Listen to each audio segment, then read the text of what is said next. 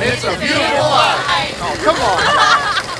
Beautiful morning that turns into a beautiful evening, and together make a beautiful life. And if you wanna see, then come along with me, that's right.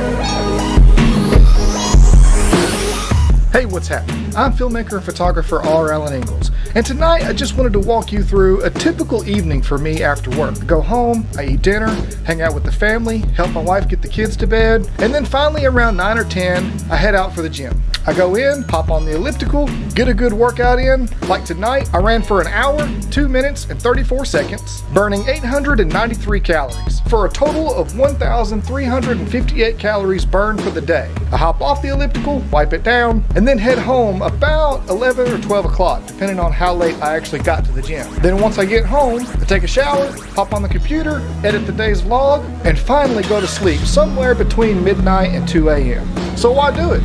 Well, obviously I work out to get in better shape. But why film a video every day and go through the hassle of editing and uploading before I can go to bed? That's easy, to keep myself accountable. You guys keep me in check, and I appreciate that.